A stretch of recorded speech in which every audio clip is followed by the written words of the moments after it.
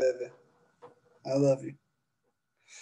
All right, guys, welcome back. This is the second pre-recorded lecture for the week of 10/20. Today, we are going to talk about your next convergence test, which is really two tests. So let me just jump over here to the doc cam and we'll get rolling, okay? All right, so this is MAC2312 Lecture. This is for the 23rd. All right. Why am I having some? That's okay. So today, we're going to learn the comparison tests, which come from section 11.4 of the textbook. So you remember last time,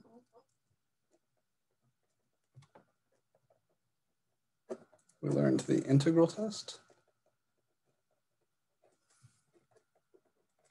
which under certain conditions said that the series sigma an summed from 1 or 0 or wherever converges if and only if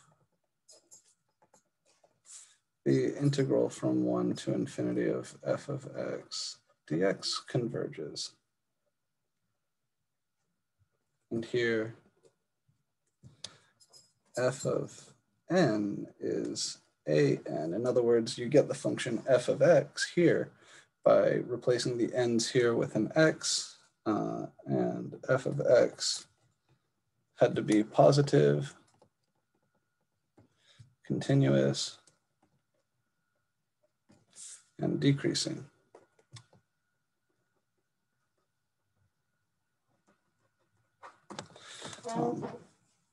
So if you haven't watched the video on the integral test, you need to go watch that first and take careful notes. I recapped a little bit the stuff from Monday in that video. And this video is going to be more or less independent from those results, but still you want those handy. In particular, last time we used the integral test to prove the result on P series, which is very similar to the result on P integrals, which is why it showed up in the section on the integral test. And today we'll be making heavy use of that because just like P integrals form a nice basis of comparison for other improper integrals, P series form a nice basis of comparison of other series. So that's all the recap I'm going to do today. Let's just jump in. There's two comparison tests. The first, and certainly the easiest to understand, is called the direct comparison test.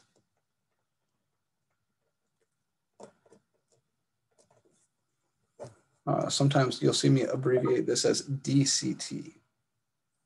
This says if 0 is less than or equal to an is less than or equal to bn, so you have some sequences.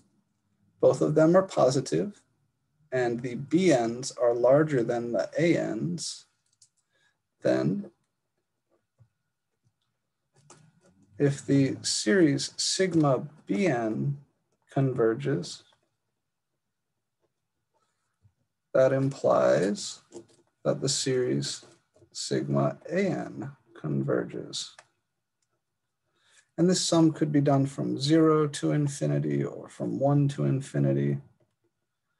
It really doesn't matter. I'll write zeros. And if the sum of the smaller guy, sigma an, diverges, that implies that the sum of the larger guy, sigma bn, diverges. That's it.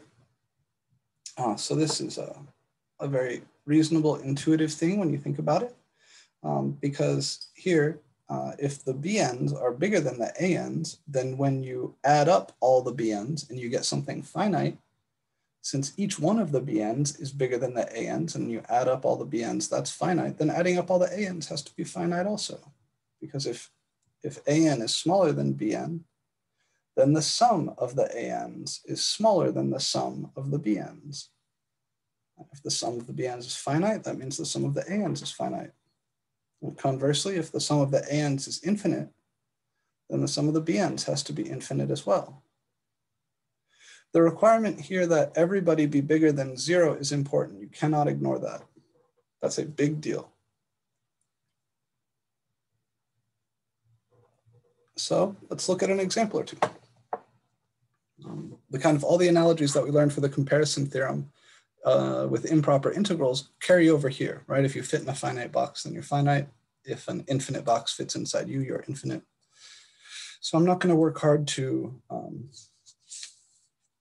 explain those things here because we should be fairly comfy with them from the setting of improper integrals. It's literally the same theorem, just rewritten to apply to these new things, series.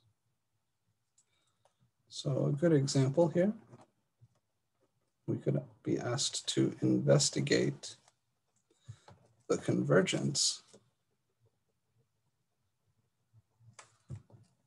of the series S equals sigma natural log of K over K.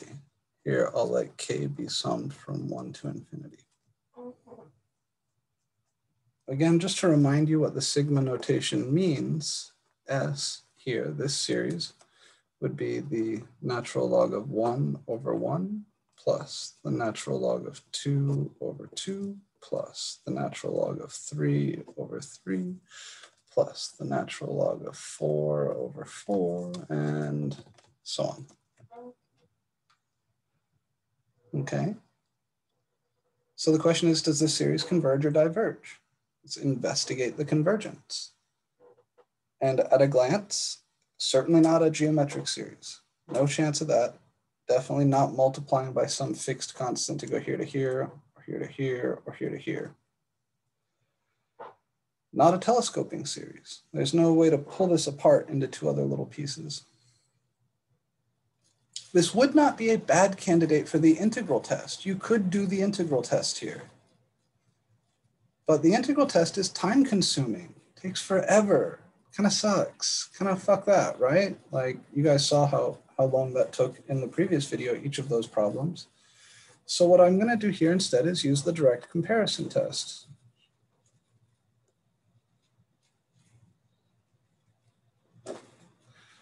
I want to do a direct comparison, which means I need to think of something to compare it against.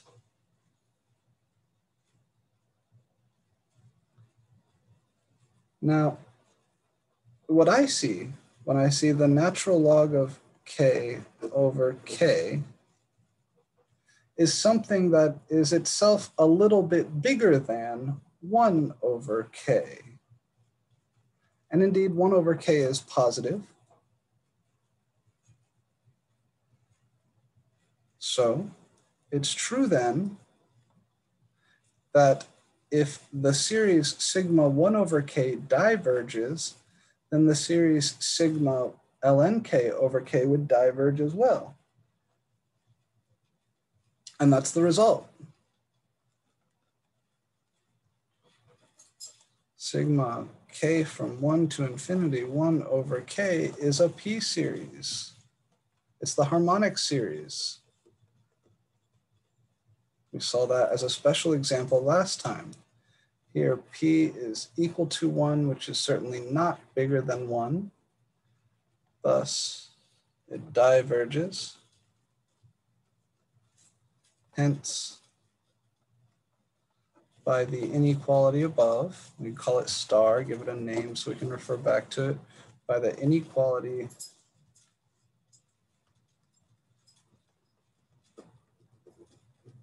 star, the larger terms here, the sum of the larger terms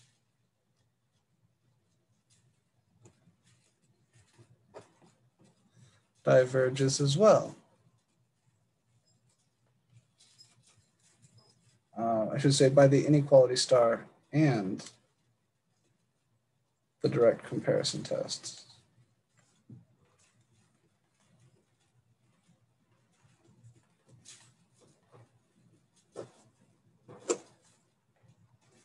Okay. So that's it. Easy as pie, right? The terms in my series are all bigger than the terms in this divergent series.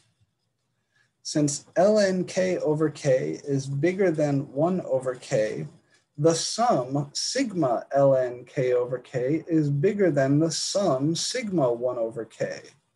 Since the sum sigma 1 over k is a divergent sum, my sum must also be divergent. That's it. Easy as pie, right? Again, you may want to, when watching these videos, pause, think about things, add in little bits of your own notes. You may want to pause and write down little questions that you'd like to ask in office hours or through email, because we can't stop to ask questions the way we do normally in class.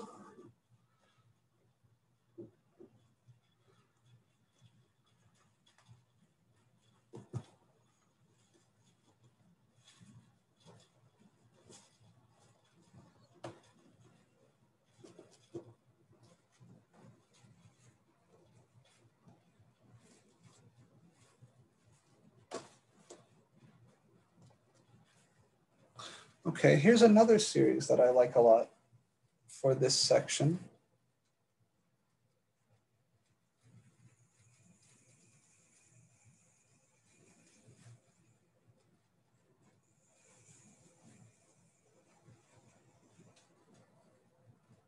This series, sigma n from 2 to infinity, 1 over 2 to the n plus 1, is not geometric, it's not telescoping, and it's not a good candidate for the integral test because the function f of x equals 1 over 2 to the x plus 1, it's not super easy to work with. It's not super easy to integrate. It's not super easy to do anything to.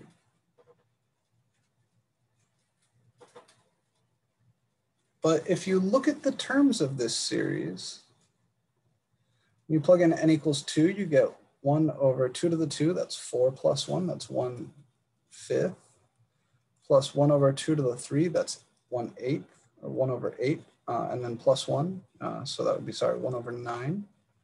And then what's the next power of 2 after 8? 2 to the 4 is 16, so that's 1 over 17, and then 1 over 33, and so on.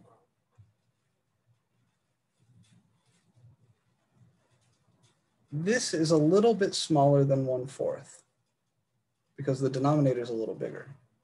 This is a little bit smaller than 1/8 because the denominator is a little bit bigger. This is a little bit smaller than 1/16, and this is a little bit smaller than 1/32. So by writing out these terms, or if you like, by thinking about the algebra of the thing here, you can discover, I'm going to write direct comparison again because I want to let my reader know what test I'm using. That's so important. You discover the inequality that 1 over 2 to the n plus 1, like this, is smaller than 1 over 2 to the n. And I've written the 0 on the left here because, of course, 1 over 2 to the n plus 1 is a positive thing, right? There's nothing negative there. And this is really useful because now my guy, 1 over 2 to the n plus 1, is squeezed underneath this guy. So moreover, I'll call this inequality star. Moreover, the series sigma n from 2 to infinity 1 over 2 to the n, that's the same as sigma n from 2 to infinity 1/2 to the n, because 1 to the n is 1. This is a geometric series.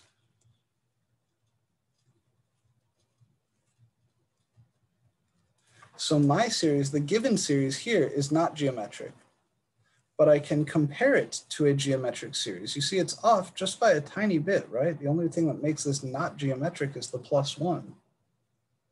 But that plus 1 does make him smaller than 1/2 to the n. And sigma 1/2 to the n is a geometric series with absolute value of r, with absolute value of r here being the absolute value of 1/2, which is 1/2, and that is less than 1. So this series converges. All right, that's great. But I still haven't said what my series does yet. I've just said that this series converges, and this series is not my series. My series is the 1/2 to the n plus 1 series. And this is where the inequality comes in handy. So now I can say, thus, by the inequality,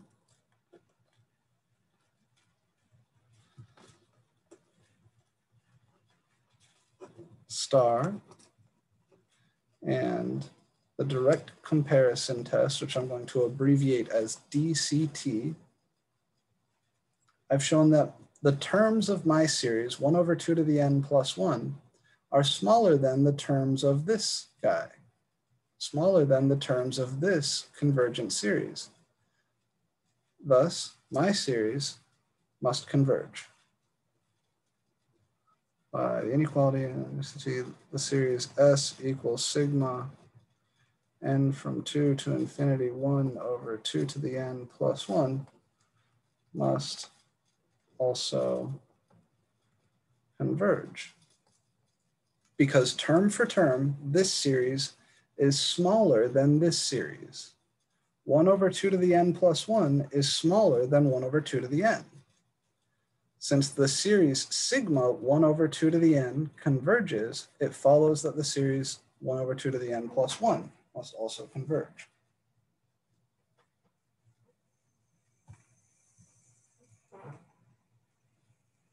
That's it, that's the whole job done. And that's the direct comparison test, nothing too hard. You practice with it a little bit, you'll become a master very quickly. The only hard part is coming up with the inequality. To come up with the inequality, you should be thinking about a few things. First, you should come up with a guess. Do I think my series converges or diverges? If I think my series converges, then I should try to squeeze it underneath the terms of another convergent series, as in this example. If I think that my series diverges, then I should try to build an inequality that has my guy on the far right being pushed up from below by something that is divergent, or the sum of which is divergent. So in this first example here, let's go back, the natural log of k over k, I said, I think that's a little bigger than 1/k. And I know that 1/k diverges. Okay, so I think that my series will diverge. So the inequality I'm going to write down is the terms of my series are a little bit bigger than the terms of the harmonic series. This is a true statement because the natural log is bigger than 1. And it's useful because 1/k, when you sum that, is divergent. In this next example, I looked at my series and I said, 1/2 to the n plus 1. That looks very, very similar to 1/2 to the n. I know it's just off by a little bit. And in fact, I know it's a little bit smaller than 1/2 to the n. So I think my series converges. Okay, so I should try to find something a little bit bigger than him, the sum of which is convergent. And again, just thinking of 1/2 to the n plus 1 as being close to 1/2 to the n does the job. This guy's denominator is bigger, so he's smaller overall. And then I know, okay, the sum of this guy, sigma 1/2 to the n, is a convergent geometric series. Therefore, by the direct comparison test, my series is a little bit smaller than a convergent series. If you're smaller than something finite, you must also be finite. That's it.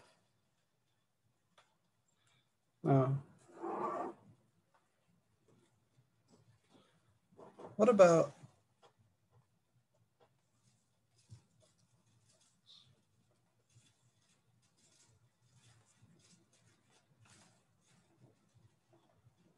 What about this series? Instead of having S equals sigma, let's do it from 1 this time. Unless doing 1 over 2 to the n plus 1, I did 1 over 2 to the n minus 1. This is still very, very similar to the 1 over 2 to the n series. The difference is just a tiny little bit, right? I'm subtracting 1 in the denominator. You can write out the first few terms. 1 over 2 to the 1 minus 1, that's 1, plus 1 over 2 to the 2 minus 1, that's 1/3, plus 1 over 2 to the 3 minus 1, that's 1/7, plus 1 over 2 to the 4 minus 1, that's 1/15, plus. And it really is always a good idea to write out the first few terms because it can give you a feel for what's going on.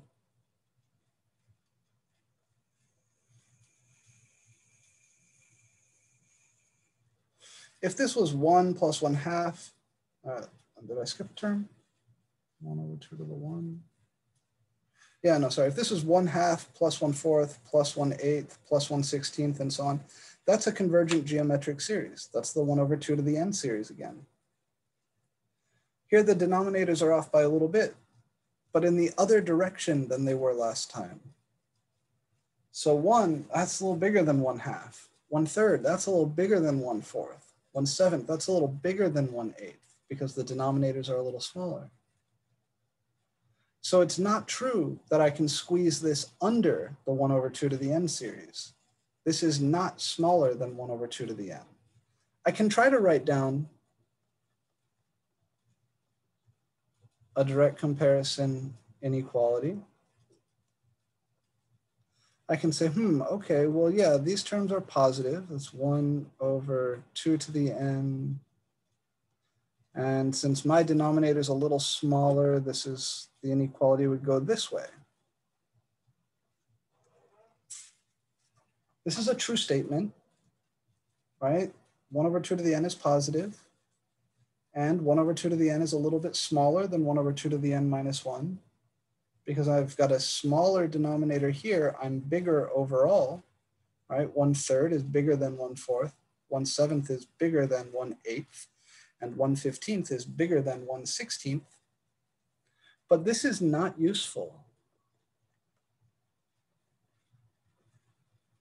And that comes back to what the direct comparison test says. The direct comparison test says, if the big guy converges, then the small guy converges. And if the small guy diverges, then the big guy diverges. Well, here what I have is that the terms of my series are a little bit bigger than the terms of a convergent series. Sigma 1 over 2 to the n is a convergent geometric series. But being bigger than a convergent series doesn't teach me anything. Bigger than divergent, that's divergent. Smaller than convergent, that's convergent. But bigger than convergent doesn't teach me anything. Saying you're bigger than something finite. Oh, well, you could be finite, but you could also still be infinite. It's not enough to say. This is where the other comparison test comes in handy. So what do? Well, we're going to introduce the limit comparison test.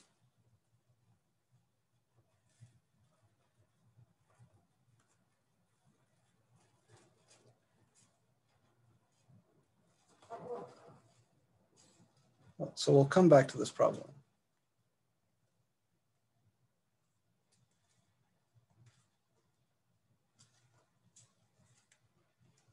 In a minute, using the limit comparison test. The limit comparison test says if sigma an and sigma bn could be summed from 1 or 0 or wherever. If you have two infinite series, our series of positive terms meaning the ANs themselves and the BNs themselves are all positive, and we'll call the number C is the limit as n goes to infinity of AN over BN is itself positive and finite, that is, C is strictly greater than 0 and strictly less than infinity, then sigma n from wherever to infinity of AN and sigma n from 0 or wherever to infinity Bn converge or diverge together. They do the same thing. That is the limit comparison test.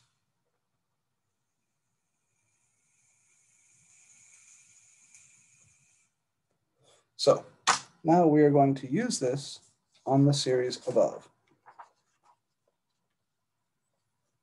Take a second to get this in your notes. This is your next comparison test, right? This is a theorem. Label it theorem limit comparison test. Sorry, I didn't write theorem.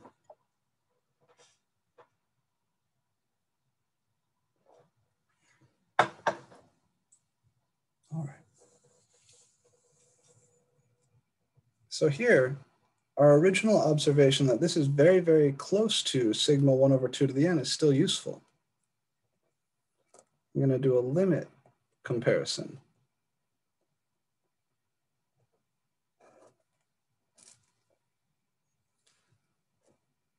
Here I choose Bn to be 1 over 2 to the n. So you have to begin limit comparisons by choosing the Bn, choosing the thing you're going to compare against. Then you calculate C as the limit n goes to infinity, AN over BN. I recommend always writing this step to tell me that you remember what you're doing. Even if you make a mistake after that, I can give you credit for showing me that you knew. In this case, that would be the limit as n goes to infinity of 1 over 2 to the n minus 1, that's the ANs, divided by 1 over 2 to the n, that's the BNs. And now I can do some algebra. That's the limit as n goes to infinity of 2 to the n over 2 to the n minus 1. And there's a handful of ways of dealing with this. One of them is L'Hopital's rule, right? So if you look at this, this looks like infinity over infinity at a glance. So I can swap those n's for x's and use L'Hopital's rule. In practice, when we do this, we don't usually write x's for n's. We just differentiate with respect to n. So the derivative of the top is 2 to the n times the natural log of 2. You need to remember how to differentiate 2 to the x, or b to the x in general. And the derivative of the bottom is also 2 to the n times the natural log of 2. You get the minus 1, which differentiates to 0. So these do cancel. You just get 1, and the limit of 1 is 1. So here the number C from the limit comparison test came out to 1. So since C equals 1 is positive and finite, it follows from the limit comparison test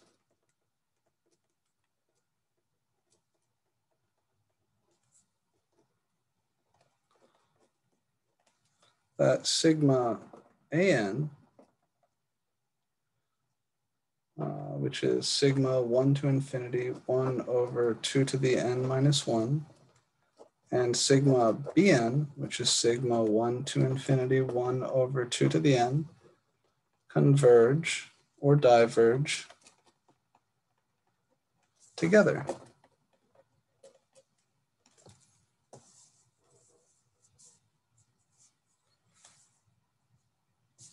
Moreover,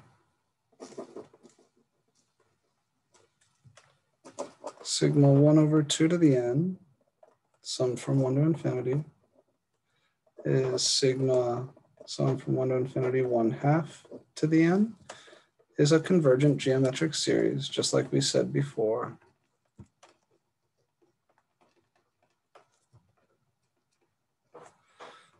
Because the absolute value of r is the absolute value of 1/2, which is 1/2, which is less than 1. Thus, by limit comparison, I'll say by LCT, our series, sigma n from 1 to infinity, 1 over 2 to the n minus 1, converges also. All right. So the structure of LCT is something that seems to give people a little bit of a hard time. And I want to encourage you to pause the video now, go back and take a look and see if you really understand what we did here. The way LCT works is that you start with some series, sigma an, and you're not sure whether it converges or diverges, but you think it looks a lot like some other series. So you pick Bn to be that other thing, right? You think here, my series 1 over 2 to the n minus 1 looks a lot like the series 1 over 2 to the n. So I pick Bn to be 1 over 2 to the n. Once you've chosen the Bn, which you think is very similar to your an, you divide them and send n to infinity. So you take the limit as n goes to infinity of an over Bn. That's the number c. If the number c, which is the limit of the an over the Bn, comes out to be finite and positive, meaning not 0, right? Strictly bigger than 0, strictly less than infinity. If that number comes out to be positive and finite, then the two series do the same thing. The series you started with that you didn't know about does the same thing as the series Bn that you chose. So you want to choose the series Bn so that two things are true. First, it's similar to the ANs, similar enough that this limit will come out finite. And also, so that you can say pretty easily whether sigma Bn converges or diverges. So here I felt like the series we were playing with, sigma 1 over 2 to the n minus 1, was very similar to the series sigma 1 over 2 to the n. And yeah, of course, right? 1 over 2 to the n minus 1 is very similar to 1 over 2 to the n on its own. So I chose Bn to be 1 over 2 to the n. That limit came out to 1. So I was able to conclude, because 1 is positive and finite, that these two series do the same thing. This guy coming out to 1, or any positive finite number, doesn't tell you that either series converge, just tells you that they do the same thing. So then you have to go on to say, also, or moreover, the series of the Bn's, sigma 1 over 2 to the n, is convergent. Why? Well, whatever reasons you know. In this case, I can say that he's convergent because he's a geometric series. And then finally, you can conclude that because C was finite and positive, and because the sigma Bn's converged, that the sigma An's, your series, converged also. All right, take a breath.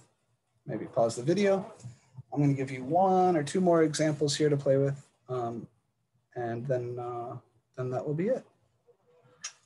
It's hard for me to not say any questions.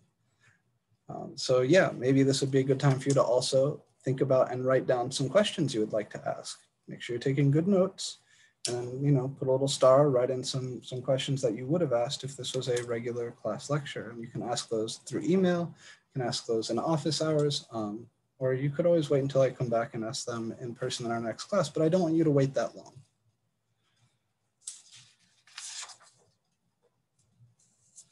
The limit comparison test is actually the most powerful convergence test you're going to learn all semester. It's not the last one. I got 3 more for you after this. But it's the strongest one.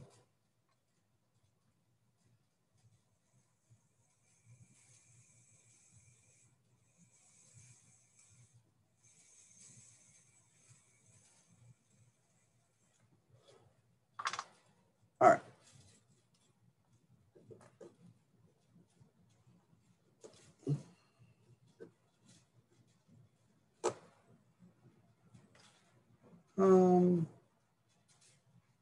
Actually,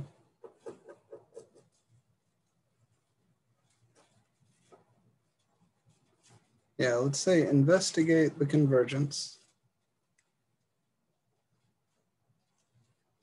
of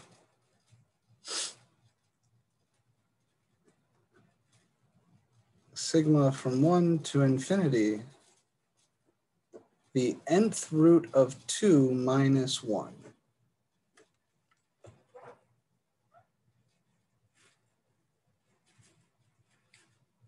This is a sneaky sumbitch. Your first thought might be like test for divergence. Maybe as n goes to infinity, I want to remind you what that looks like. So you should always be running this in your head right away. It's an easy thing to do. Here, the limit as n goes to infinity of the ANs is the limit as n goes to infinity of the nth root of 2 minus 1. That's lim n to infinity 2 to the 1 over n minus 1. That's 2 to the 0 minus 1, which is 0. And remember with the TFD, if this limit wasn't 0, we could say, oh, right away the series diverges. But since the limit is 0, this is inconclusive.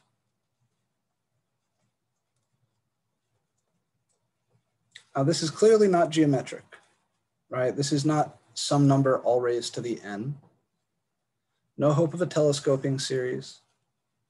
I don't think I know how to integrate the nth root of 2 or the xth root of 2, like integrate 2 to the 1 over x, maybe, but it's going to be tricky. I'm not sure.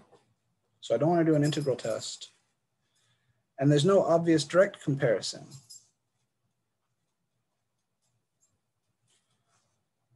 If you think about the rate of growth of 2 to the 1 over n, try to think about the derivative of 2 to the 1 over n. That fella's exponential, so it'll be proportional to himself, but then by the chain rule, you would get a factor of the derivative of 1 over n.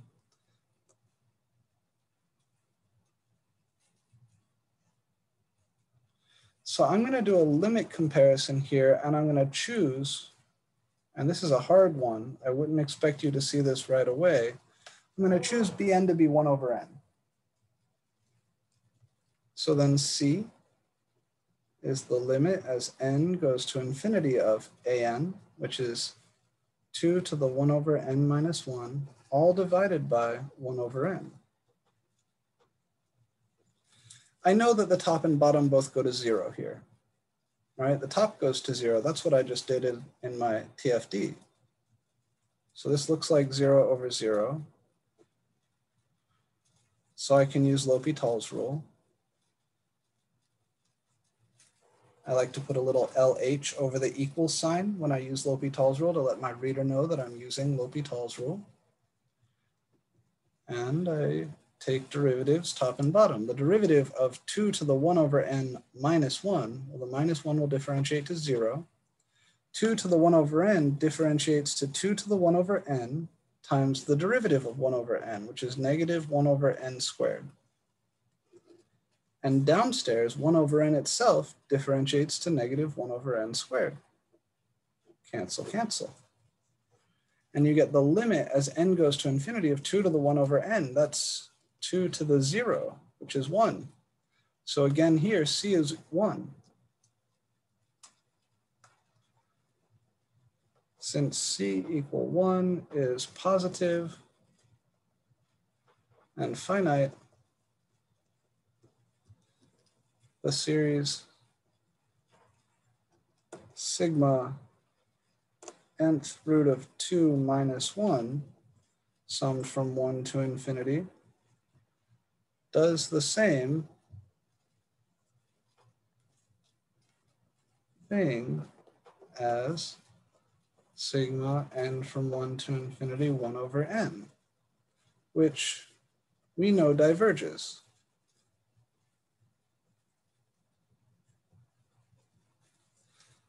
As a p-series. because P there is equal to 1, which is not bigger than 1. Therefore, my series sigma n equals 1 to infinity nth root of 2 minus 1 must also diverge by LCT. This is a genuinely hard problem to attack if you don't know what to do. Even if I gave you this problem and told you it's a limit comparison test, even if I gave this problem to your typical second or third year graduate student and told them it was a limit comparison test, most of them would still struggle with this son of a bitch, because the choice of Bn here is very hard. It's very hard to look at 2 to the 1 over n and say he must grow at about the same speed as 1 over n itself. Very, very hard, but it's true. So it makes for a fun example. It's a fun example because it's a tricky problem that the limit comparison test is able to handle very quickly. One of the reasons I like this example is because it exemplifies what makes LCT hard. What makes LCT hard is the creativity in the step here at the very, very beginning. You have to choose what you're going to compare against. And it's not like direct comparison where you can use normal inequality tricks to get there. You just have to think, what is the essential behavior of my series? And because this is an extra tricky example, I want to show you one more.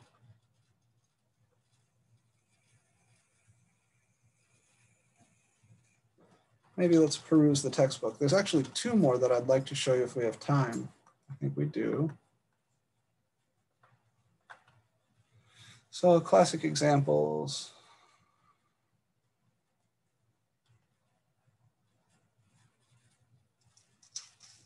Oh yeah, let's do something like that. All right, yeah, we'll do something that's not out of control hard. And then I'm going to show you a few special ones.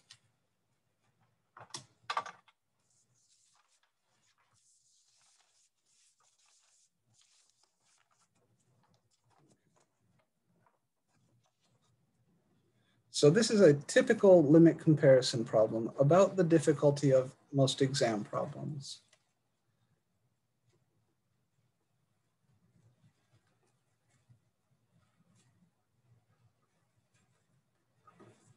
I'm going to investigate the convergence of sigma n from 1 to infinity n over the square root of n to the 5 plus 1.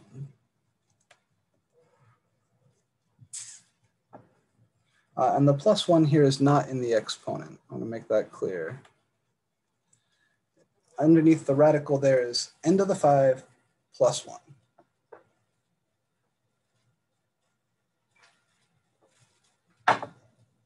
So I claim that this is a good candidate for limit comparison.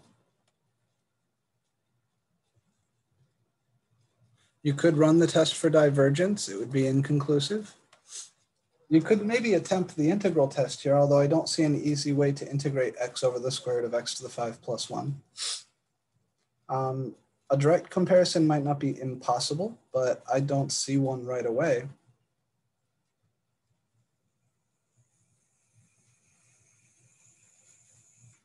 What I do see is that an here, which is n over the square root of n to the 5 plus 1. For very, very large n, the plus 1 doesn't really matter. 1 billion versus 1 billion and 1. Do I really care about the 1? No. This is very, very similar to n over the square root of n to the 5. And that can be simplified quite a bit. That's n over n to the 5 halves, which is 1 over n to the 3 halves. So I'm going to choose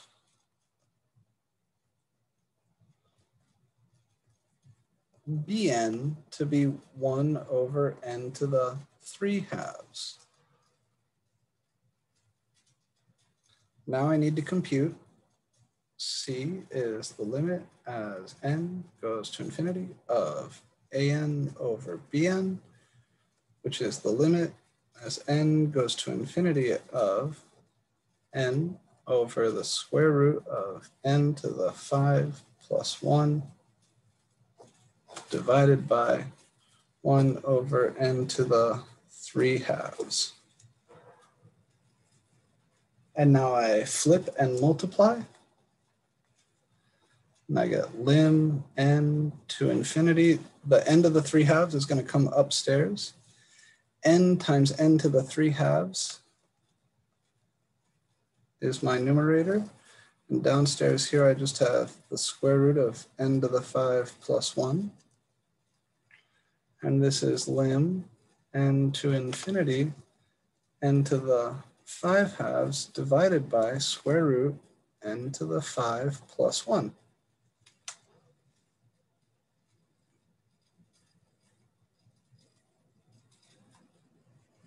Now the fastest growing term here, the numerator is n to the 5/2, and the denominator is like almost n to the 5/2. It's just got this plus 1. So if I divide top and bottom, I renormalize. By dividing top and bottom by n to the 5/2, I'll get 1 upstairs, and downstairs I'll have the square root of n to the 5 plus 1 times 1 over n to the 5/2.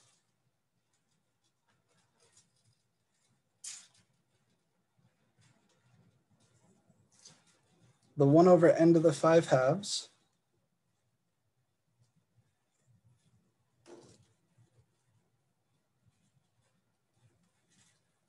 is the square root of 1 over n to the 5. And then I can mash those square roots together. So 5/2 is the square, is n to the 5 under a square root. And I get 1 over the square root of 1 plus 1 over n to the 5. You just distribute. So 1 over n to the 5 times n to the 5 is 1. 1 over n to the 5 times 1 is 1 over n to the 5. This is 1 over the square root of 1 plus 0, which is 1. Now, since c equals 1 is positive and finite, the two series, sigma n equals 1 to infinity, n over the square root of n to the 5 plus 1, converges or diverges together with sigma 1 over n to the 3/2. Moreover, the series sigma n from 1 to infinity 1 over n to the 3/2 is a convergent p-series. Here, p is equal to 3/2, which is bigger than 1. Thus, by LCT, the series sigma n from 1 to infinity n over the square root of n to the 5 plus 1 converges also. And that's it. So this is a very typical limit comparison type problem, where you've got an algebraic function of n as your an. It's not nice enough to do a direct comparison. It's not easy enough to integrate to use the integral test. And it doesn't fail the test for divergence, so you can't use that. So instead you use a limit comparison. Take a quick look at how we figured out what to compare against. That sort of logic is really useful here. At this step, I knew that the series converged. Everything else is just proving it. But from here, when I said, oh, okay, well, if n is big, then I can basically ignore the 1. So this is a lot like n over the square root of n to the 5, and that's the same as 1 over n to the 3 halves. At that moment, I knew that this series converged, because I knew that my sequence an is basically 1 over n to the 3 halves. Not exactly. They don't spit out the same numbers, but the numbers they spit out are like the same size. Very, very close. And I know that sigma 1 over n to the 3 halves, if you sum this, that's a convergent p-series. So at this first step where I figured out how to choose Bn, I could tell already that the series converged. But then we had to go through all of this work to make the logic tie together and to conclude for sure that the series did converge. Again, this is about an exam level problem. All right, I'm going to do one more example and then I'll let you guys go. This next example is one of my favorites, and something like it often shows up on an exam 2 or on the final. It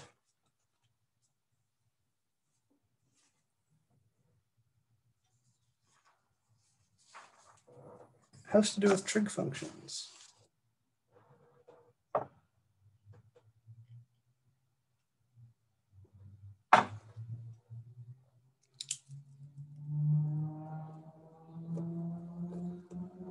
So the same sort of thing.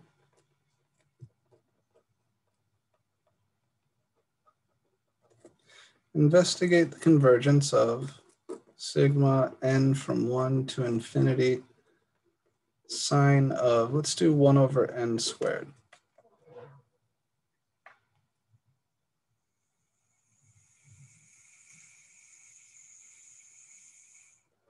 Now back in Calc 1, there's a section called linear approximation and differentials. Depending on who you took Calc 1 with, it may have been a really important section, may have never been touched. But one of the results is that we know for small x, i.e. for x close to 0, that sine of x is very, very close to x itself. This is because the tangent line to the graph f of x equals sine x at 0 is the line y equals x. I can even draw in a little picture here, although it's not necessary for this problem at all. Okay, here's the sine function at 0. Here's 0. Here's the line y equals x.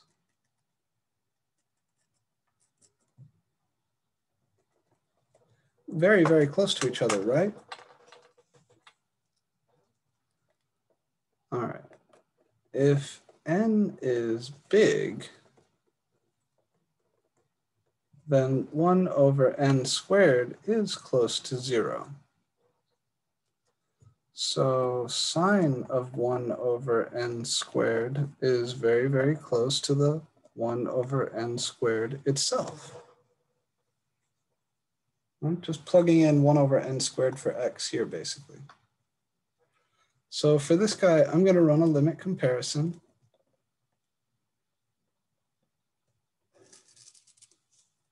And I'm going to choose Bn to be 1 over n squared, because I think my shit looks a lot like 1 over n squared. The sine of 1 over n squared for big values of n is very, very close to 1 over n squared itself. Then C is the limit as n goes to infinity of an over bn, which is the limit as n goes to infinity of the sine of 1 over n squared divided by 1 over n squared itself.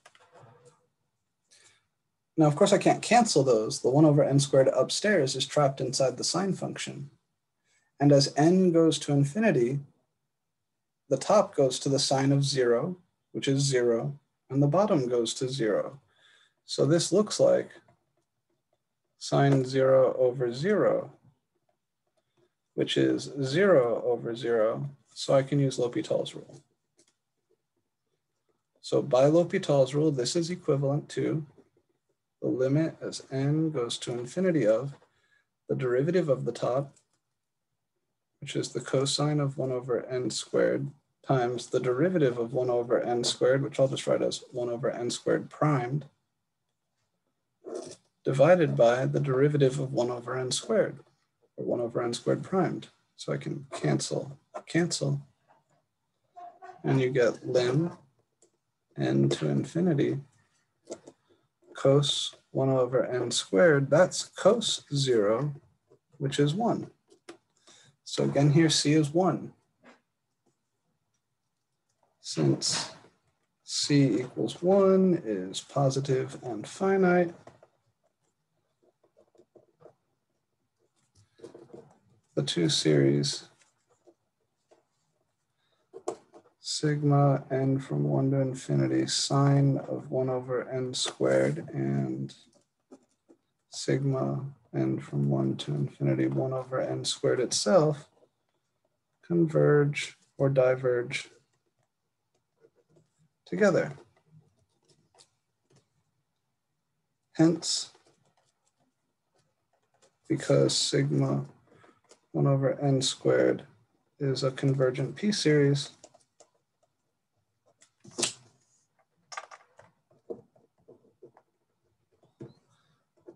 sigma sine 1 over n squared, sorry, it's a habit leaving those off, sine 1 over n squared converges also.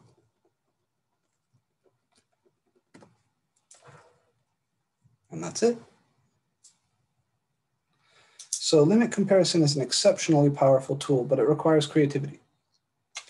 You have to be creative, or at least somewhat clever, in coming up with the thing to compare against. Direct comparison test also requires a certain amount of creativity because you have to come up with an inequality. Sometimes the inequalities you come up with for your direct comparison turn out to point in a way that's not useful, like showing you that your series is smaller than a divergent series, not useful, or showing you that your series is bigger than a convergent series, not useful. In those cases, and in some other cases like these, where there's no obvious way to come up with a direct comparison, you should try to limit compare. And the way you choose your BNs is by using whatever you know to figure out the asymptotic, that's the word, asymptotic behavior of the function in your series, or the sequence in your series. So in this example, I knew that sine of 1 over n squared is very, very similar to 1 over n squared itself. And that came from this fact. In the previous example, I know that adding 1 to n to the 5 doesn't really change n to the 5 by a whole lot. So, okay, I ignore the 1, and then that gave me something to compare against. In the example before that, I know that 2 to the 1 over n has a derivative that involves the derivative of 1 over n by the chain rule. So I chose to compare against 1 over n. In each of these cases, it requires a little bit of creativity, a little bit of thinking hard. So you should read the section in the textbook, look at all the examples, and solve as many problems as you can. The homework is a minimal problem set. It's not meant to be everything you should ever care about doing. And certainly it's not enough to make you a master of this stuff. This material is hard, all right? Between Monday's lecture, the integral test lecture, and this one, you guys are knees deep in some scary shit right now, and I acknowledge that. So you need to be working very, very hard. And I will conversely be working very, very hard to help you. If you are stuck on something, send me a Canvas message, let me know, and I'll do my best to get back to you right away. Come to office hours. If you're scared about something, if you're having a troubles with some of these concepts, come see me. I'm gonna do my best to introduce this stuff to you very gently on Monday, but I know that no matter how gentle or perfect an introduction is, you're still gonna be in the soup until you practice with it quite a bit. So we both need to work hard. I'll do my part, and you guys do your part, and everything will be okay. That's where I'm gonna leave you for today. So I hope that you guys have a lovely weekend. Presumably you're watching this sometime around Friday. If you, again, are stuck on anything, don't hesitate to reach out for help. I will be back in town by Monday. My flight returns back to Florida Sunday evening. So I will have a regular class for you guys again next Monday. But yeah, that is it. Next time we're going to pick up talking about absolute convergence, alternating series, and the root and ratio test. Those will be our last 2 tests. And I'll talk about those things with you guys next Monday. And then we'll be pretty much ready for exam 2. So exam 2 will probably be the Monday after that. But yeah, that is it. Take care, guys.